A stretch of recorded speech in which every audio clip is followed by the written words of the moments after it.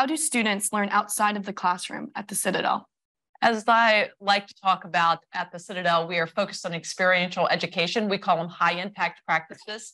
So you're going to find out in almost all of our classes, we're going to have these hands-on activities, and it may mean that you are engaged in a lab experience. You may be doing field research. You may be learning how to use Bloomberg terminals.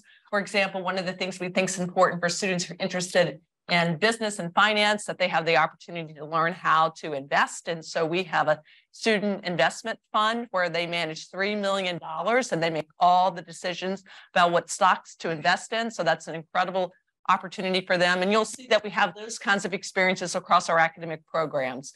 We like to have academic competition teams. I know, Alyssa, for example, you went to Italy this past year, and I think those are incredible opportunities to interact and compete with students and cadets from different military colleges.